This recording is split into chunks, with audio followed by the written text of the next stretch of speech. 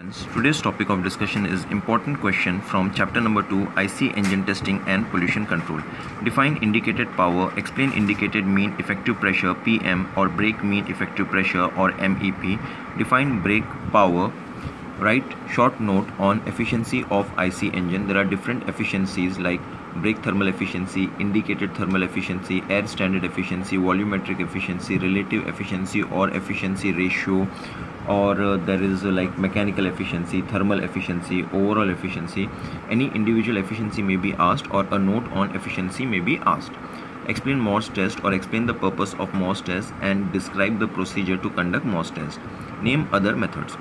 List desired property of lubricating additives and write the advantages, or state lubricant additives used in IC engine with application, or give advantages of lubricant additives, or state role of lubricant additives: zinc ditenophosphate, fatty acids, organic acid, ester, silicon polymer, butylene polymer.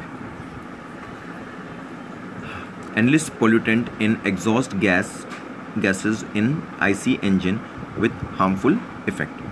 What is the function of catalytic converter, where it is located, explain working of three-way catalytic converter, or explain any one method of controlling pollutants in SI engine, or what is catalytic converter. With neat sketch, explain two-way catalytic converter.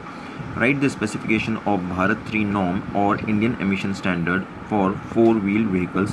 What do you mean by following terms with respect to IC engine: indicated power, brake power, frictional power, brake thermal efficiency, or BSFC? What is the necessity of IC engine testing?